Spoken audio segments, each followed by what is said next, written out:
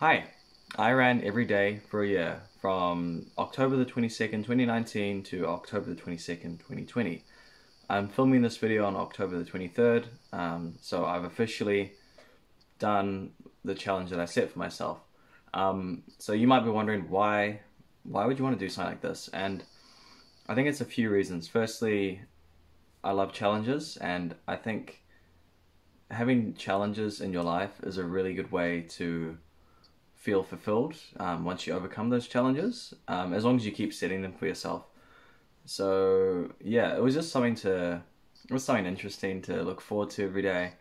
And just for context, I had been running for a few years prior to that, but I would often find myself skipping training sessions just because I didn't feel like it, and also because like maybe there was dinner, it was dinner time, and I would be like, oh, I'm gonna have dinner instead of run, which is the easy choice to make. So that's why I decided also to have the strict rule, which meant that I had to train every day. It's obviously not something you do if you're an elite athlete because you need to recover as well. And also you want to prevent yourself from injury. But I can get into how I prevented myself from getting injured in the coming up in the video. So yeah, that's why I did it. I wanted a challenge. I also wanted to train more, and I just wanted to push myself and see what I could do. And then I'll get on to how I did it. That's an interesting question. Basically, the minimum amount of mileage I would do per day was at least 3 kilometers, 3 kilometer run. So that's the smallest run I'd ever do was 3 kilometers. I would try aim for between 10 and 12 on average every day. I believe my average over the course of the year was 12 kilometers per day. When you average out the 30k runs and the 3k runs, it all sort of evens out. And yeah, the reason I did do the 30k runs mixed with the 3k runs is just for recovery. You can recover quite easily with a 3k run if you're used to running longer distances if you just go slow. So recovery actually wasn't a big deal for me. As I was saying, recovery wasn't a huge issue for me because I was just recovering on those smaller runs, the smaller and shorter runs, and I was going slow then as well. Stretching did help a lot. I've sort of stopped stretching for a while, but it did help when I was doing it. It really made me feel like my body was loosened up. I do need to get back into that though. I've just been lazy. There's no excuses for that. And yeah, what I did find as well is that I was eating a lot of food to stay energetic, and because you know when you're running you're burning calories, you need to replace those calories, and yeah, I was replacing those calories every day. So I did end up eating a lot of food. Didn't put any weight, which was great. But yeah, I mean, if I was trying to bulk up, it wouldn't be a great tactic for that. So yeah, that's kind of how I did it. Just eat lots of food, stay hydrated. In terms of time management, that was another key thing. Finding the time can be tough sometimes, but even 15 minutes would count as a run. So you just fit that in when you can, and not make as many excuses as you'd normally do. And yeah, like if you set yourself a goal like this, you can actually do it if you tell everyone about it, because then you'll be held accountable to it. So that also helped me complete that whole year of running every day. The hardest run I did do was after my 100k ultra marathon. So the day after, I went for a 3k run, and it was not fun because my body was just wrecked from the day before. But again, it just goes to show that if you do set a goal like this and you are committed, you can do it. And you know, it's kind of stupid, like it's not the best for your body, but I guess it is. It's just something you might want to do. So yeah, I don't know what else to say to that. Okay, so now I'll get on to what I kind of learned about myself, and what it taught me, and kind of the wisdom I can impart to you guys. Well, firstly, it did show me that there's always time if you prioritize things. Because running, I did make a priority. There's always time for it, and I think that's a big excuse people make these days as to why they're not hitting their goals or not doing what they feel like they should be doing. They say, "Oh, I don't have time," and yeah, like I understand that people do have full-time jobs, and I'm a uni student, so that's a huge time difference just there. But if something is important enough to you, you will make time for it. And if you are being held accountable, you will make time for it. Even if it means you're running at 10 or 11 at night, which is what I had to do a few times. Luckily, I live in a safe area, but you know, there's always time for these things. You just have to plan ahead, plan the day before, and get it done.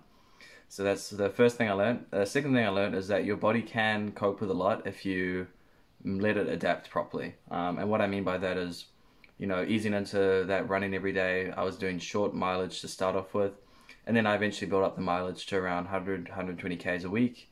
Brought it back down when I was getting a bit fatigued, and then brought it back up. So it's just about common sense, not going too hard, not going too fast when you feel tired, but also allowing yourself to go hard and fast when your body feels great. It's just about being in tune with your body. There's no rule. It's just do what you can with your level of fitness and your body's ability to recover. And I'm lucky because I am a 20-year-old, so my body recovers really quick. I don't know if people over 50 or 60 would be able to do this, but I mean, go ahead if you want. So yeah, I guess leading on to lessons learned is that I'll talk about how it affected my running, and basically what it did for me is, I wouldn't say it improved it greatly, but I do feel like it did make a difference in obviously recovery time, because my body had to get used to recovering so quick. That does help when you have big races coming up, or if you're training for an event. It just helps you get back into training as soon as possible. And I guess there was some downsides as well in terms of speed and stuff, because as I said, if you're running every day, you might not always have the energy to do those big training runs you need to do. So it kind of does take away from training in some aspects, but also helps in others. So yeah, as I was saying before, it's not something pros would do, but I know a lot of pros that do. Well, I know of a lot of pros that probably do run every day and manage it quite well, but it's definitely not a great tactic for everyone to implement. Yeah, so going forward in the future, I found the challenge did push me, and there were times when I was like really didn't want to run, and I did anyway.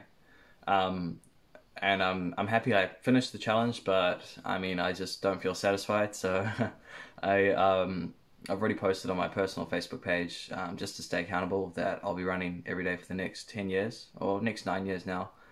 So that means that over the span of from last year to 2029, 2030, yeah, I'll be running every day.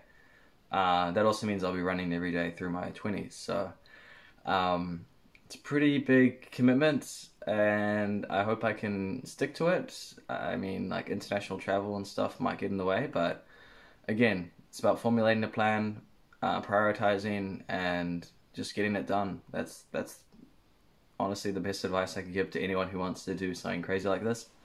Obviously, don't do something crazy like this if your health is jeopardized in any way. I'm very lucky that I'm a healthy, perfectly healthy person. I don't really get issues with joints or anything, and I don't have issues with cardio, especially now that I've been running for a while. But yeah, if you are one of those people, obviously, I wouldn't recommend doing something like this. But I guess my advice to anyone who's thinking of giving something like this a go, or even just building up to doing a marathon or anything, is just to do it. You know, life's too short to really put these things off. And that's what I realized doing this over the past year, is that the year went by so quick. It was challenging at times, but overall I'm happy I chose to do it last year as opposed to waiting and waiting and waiting. Because if you wait for tomorrow, tomorrow will never come. So that's my parting words of wisdom. I hope you enjoyed the video, and be sure to subscribe for some more content and to stay up to date on my running everyday challenge. So yeah, thanks.